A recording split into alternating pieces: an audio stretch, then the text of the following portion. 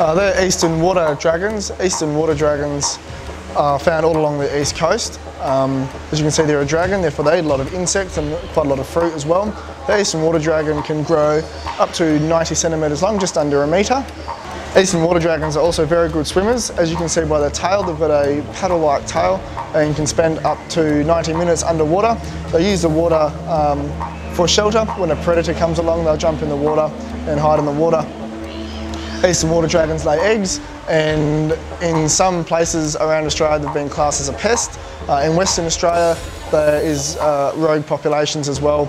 Eastern water dragons are very adaptable animals and can live in any type of climate.